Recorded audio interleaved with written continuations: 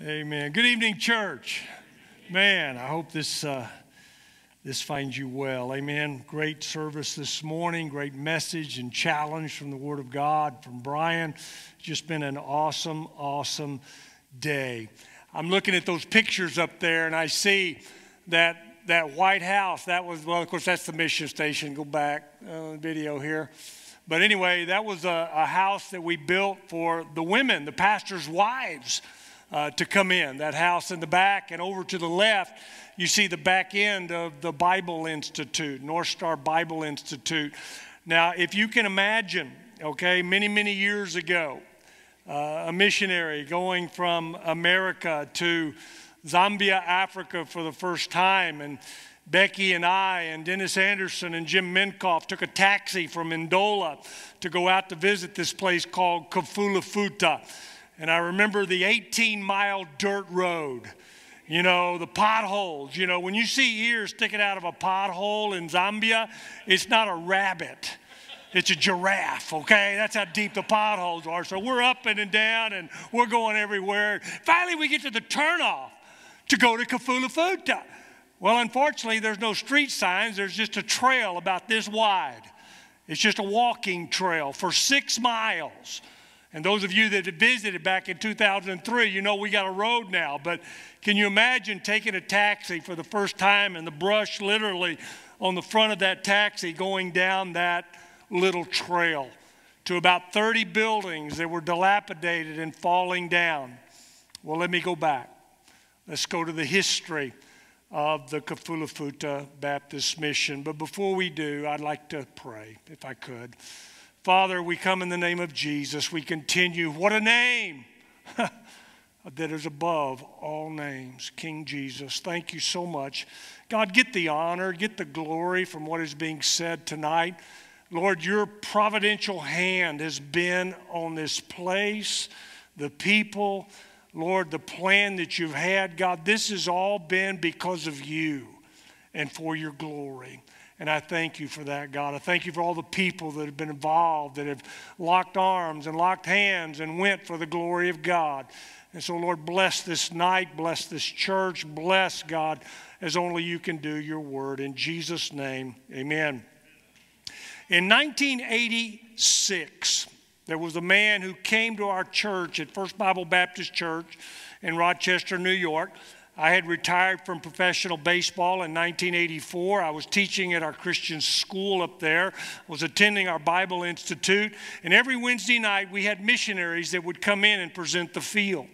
Dr. Richard Vick was a person who had been a missionary for many years in the country of Ethiopia.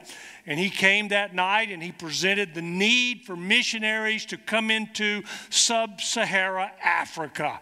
And especially emphasis on Zambia, because Zambia had no independent Baptist missionaries in that country. They had a lot of missionaries from Australia, from different parts of the world, but there were no independent Bible Baptist missionaries in that country at that time. And he came to FBBC, he presented the needs, and again, after that service, Dennis Anderson, who was my bus pastor, he went down one aisle and surrendered to go to Zambia, Africa, as I was going down the other aisle to surrender to go to Zambia, Africa. But Dennis stood up and told everybody, God had just called us to Africa. And so I looked over to him and I go, wow. He made it public. Wow, God, you must have been speaking so loud in the service that I overheard you talking to Dennis. So I went back and sat down. I didn't say anything. I was scared to death because once you say it publicly, you got to do it, right? And so I was a little scared and hesitant. And so I went back and again, Dennis made that commitment with Sue and the kids, and they began to go on deputation. Now, I knew what the Lord was doing in my heart. I knew that. I knew he wanted me to go, but I was scared to death.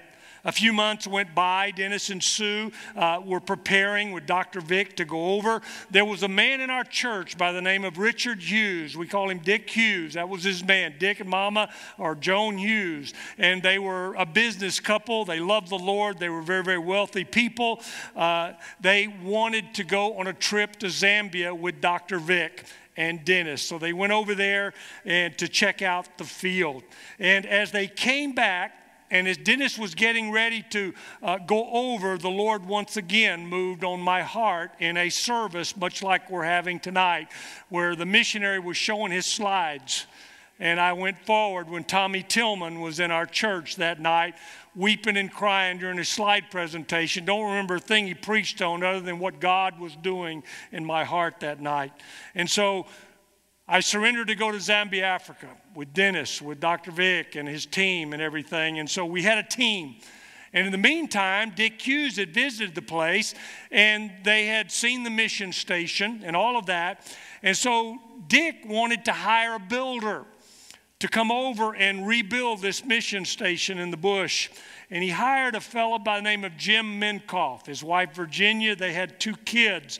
And so they would join us in helping build or rebuild the old mission station at Kafulafuta Baptist Mission. This mission was founded in 1905 by the South African Baptist Missionary Society of Northern Rhodesia under a man by the name of Clement Doak. Clement Doak is the one that came in 1905, founded it. He's the one that took the Lamba language and put it into from English into Lamba and translated the Bible for the Ishilamba people. After he passed away from malaria, his sister, Olive Doak, came and began to continue the work that her brother had started, and she also died there at the mission. While she was there, I've heard from many of the early men that we trained how she would say, one day there's going to be men that are going to be here. There are going to be people that are going to be here that are going to know the Bible. And they're going to bring you the truth. She said, I don't know a lot about the Bible, but I can teach you English. I can teach you how to read. I can teach you certain things, and I'll do that. But one day there'll be men that will bring the Bible to this place. So before the country became Zambia in 1964, the country was called, like I said, Northern Rhodesia. It was established by Great Britain. Most of the missions, most of the schools there were built by the South Africans. Well, when the country won its independence in 1964, okay, the president kicked out all the South Africans, made them leave the country. You say, why did they do that? Apartheid was going on in South Africa. White rule, blacks had no vote in South Africa. That was until 1990. Hello, you talk about racism, we talk about that. What about over there during that time? Nelson Mandela got released. Okay, so we actually went into Zambia when apartheid was still going on in South Africa. So when we arrived, the people who assisted us in getting in the country was really a miracle. God prepared a place, God prepared a people, and they happened to be educated and trained at Kafulafuta Baptist Mission. And so right away, we were basically given the property at Kafulafuta and had the right to what we call rebuild the mission station.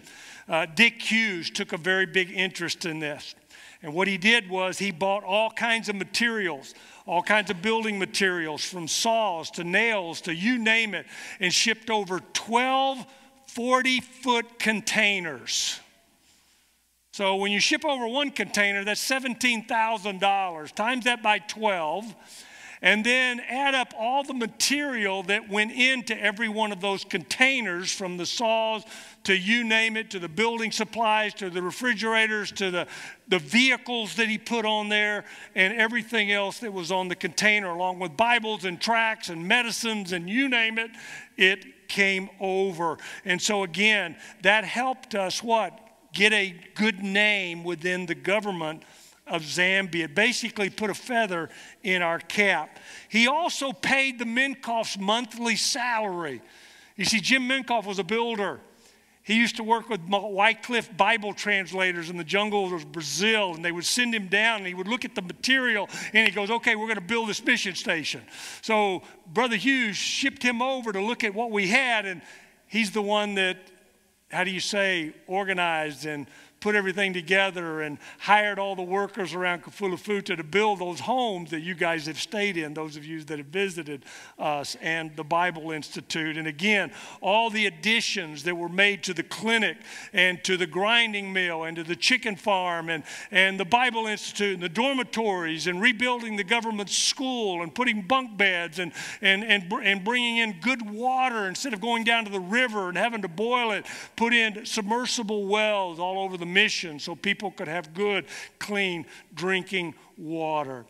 And so after about a year on the field, Dennis and Sue Anderson felt God's call to go to South Africa, to go to Botswana, to open up new works. And so the Minkoffs stayed with us. It was the Bonners and the Minkoffs. And they stayed with us until the houses were built and there in the bush. And then for over a year after the Minkoffs left, it was Becky and I and the girls, and we were busy.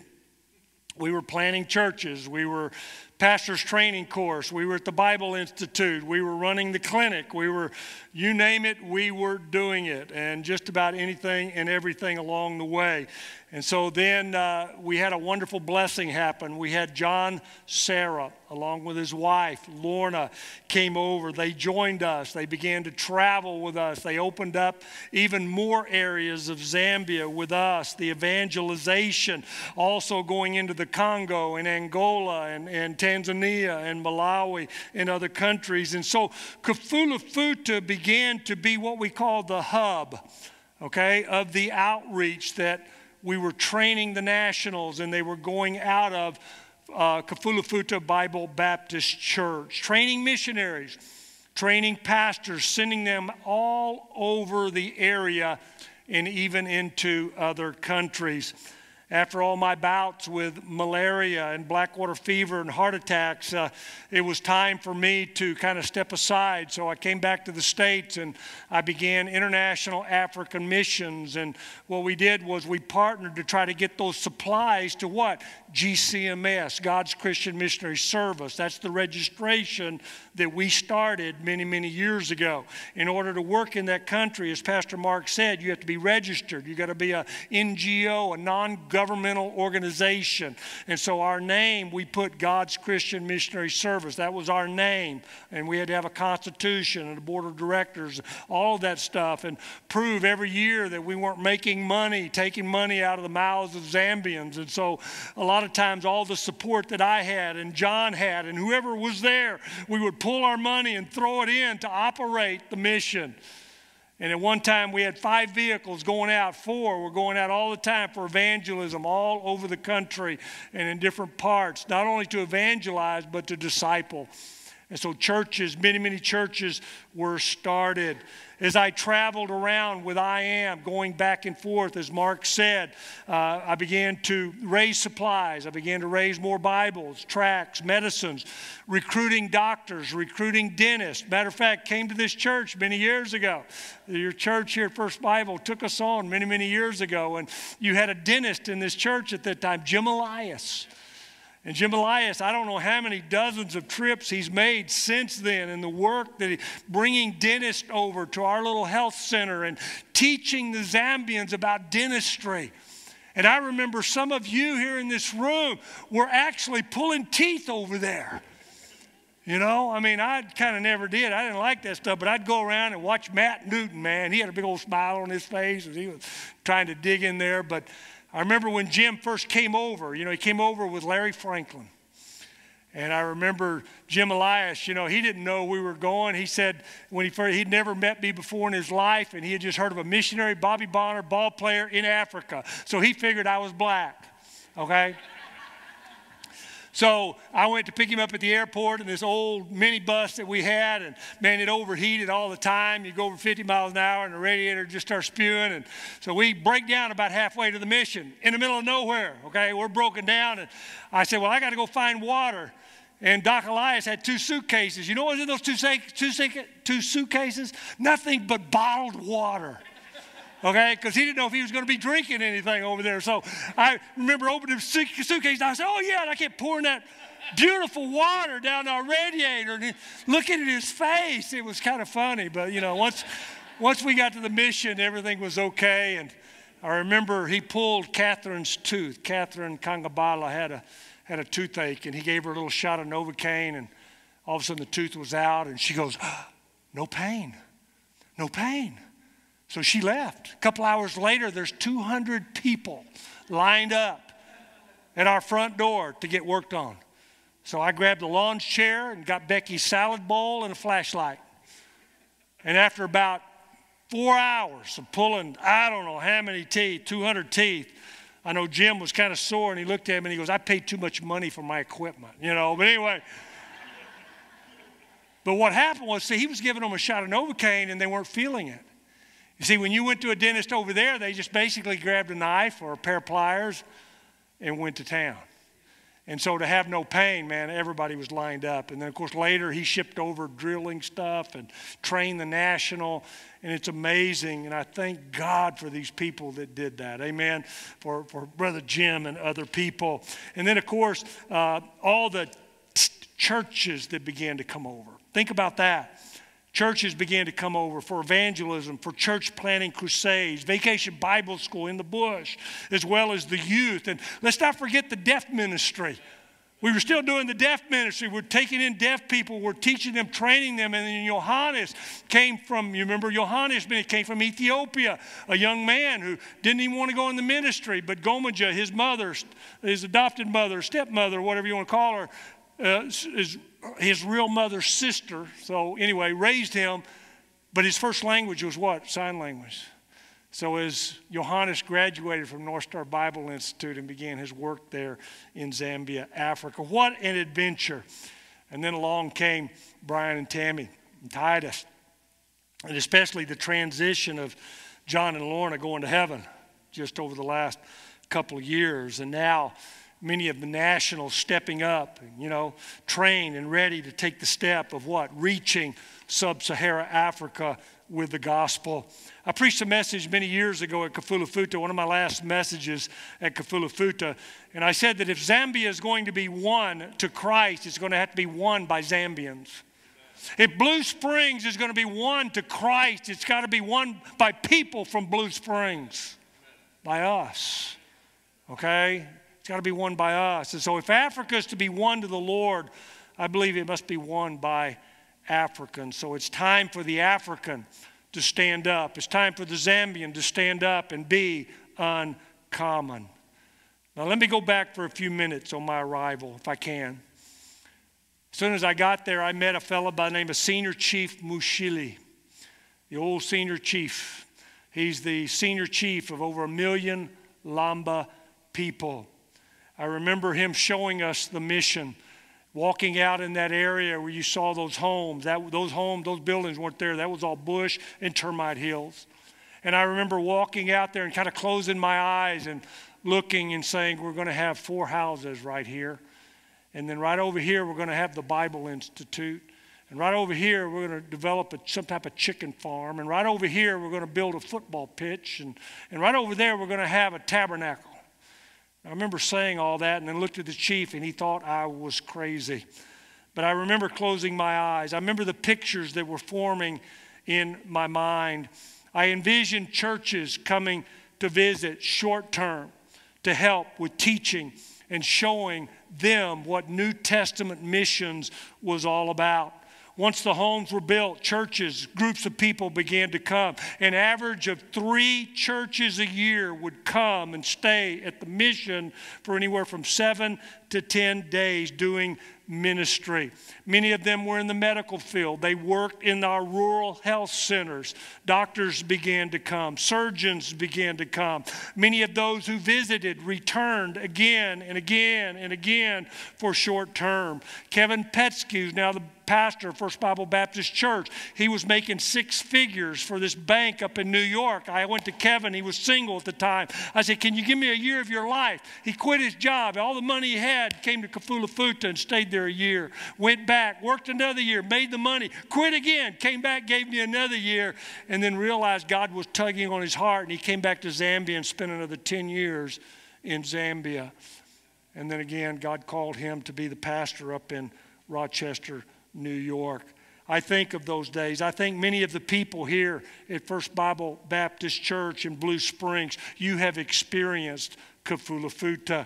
You've seen the hand of God moving and working in that area. Brian Calloway coming over, when he was headed to Central America, and all of a sudden God got a hold of his heart, changed his course of direction. I think of Lana Borden working in our clinic. I think along with Nathaniel as well. The countless others who came over to teach the youth and experience the evangelism, working with the deaf, training teachers. I believe that God has indeed directed and brought this fruit his way for his glory. Using so many of you and so many of the people that have come along. And I say in the Lamba language, Balesa Bachindikwe, which means to God be the glory for all he's done. I looked, you sent me a little note and you said, how many missionaries? I got to thinking, there's been 15 missionary families from the USA were planted in Zambia alone from first coming to Kafulafuta to get a taste of missions. 5 more families that came over or have now gone into other countries. There's been another 5 missionary families who came in from other organizations that we helped to get their registration because we needed the truth in Zambia. Some people became very jealous. I didn't become jealous. I just wanted more people to bring more truth so we could reach more people with the truth, because we can't do it alone. We've got to do it together. Countless pastors, teachers would come over every year for training, would teach our pastors the constant repairing and maintenance, the remodels, the additions that went on in spite of everything else that was going on. All the building and all the funerals and all the sickness and everything that was going on. I never knew there was a day off. Not when I was at the mission. It was never a day off. There was always something to do. There was always someone knocking on the door. Then there's the preparation of the tabernacle and how the pastors would get together, because we had a Bush Bible Conference every year in August. Many of you have participated in that. Many of you have seen that. The most people we ever had in the bush at one of our conferences was a little over 12,000 people. Okay? For 8 days. That's when Burhani got saved. He owned a trucking company, and he shipped like 4 of his 40-foot containers up there with truck to go pick up everybody he could think of. You talk about a bus ministry. Man, we were bringing them in, son. Now, we normally average about 2,000 or 3,000 people, but that year, 12,000 people. And, of course, the health department came in and said, you must build more latrines. Okay, so anyway. And then, of course, everything else with the trucks, how many trucks we've gone through, bicycles, sleeping on the ground, preaching and teaching in the bush all day, all night. The safaris we went on. Woo! Man, you want to be chased by elephants? Ride in my car, okay? All right, we got close. I remember I had Mark McGoy, I had Jim Elias, and I forget who the other guy was in the back of my truck. And we're driving along that big old Zambezi River, and you got a 10-foot embankment here, and we're looking for elephants. And I told the guys, they're in the back because they got their cameras, right?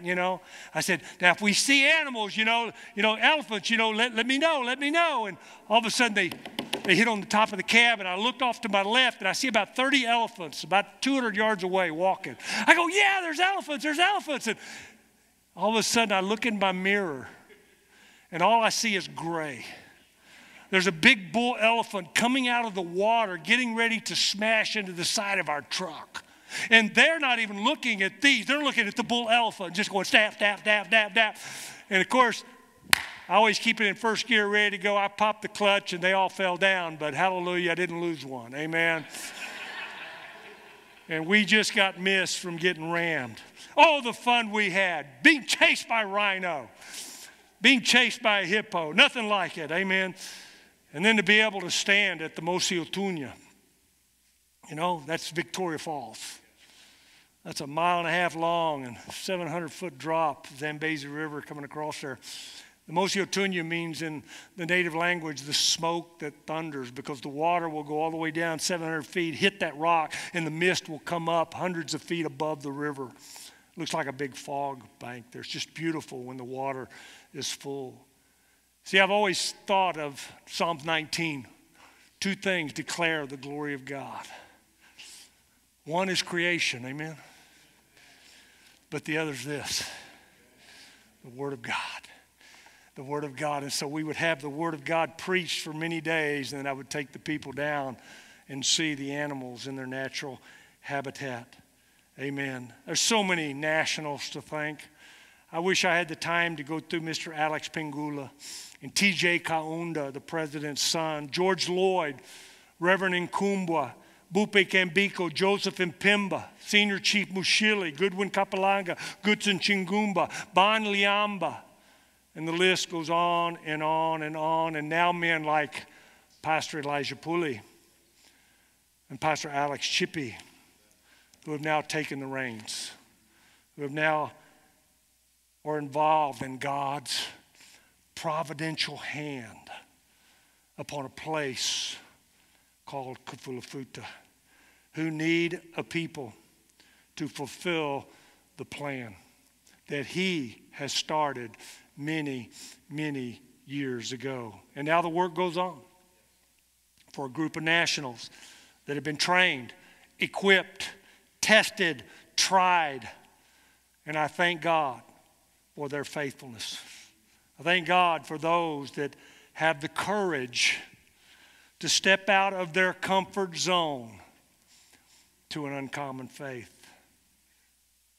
People that have gone from Kafulafuta to the Congo, to Tanzania, to Malawi, to Botswana, to Angola, to Mozambique, and they're still going on because they're men and women of an uncommon faith.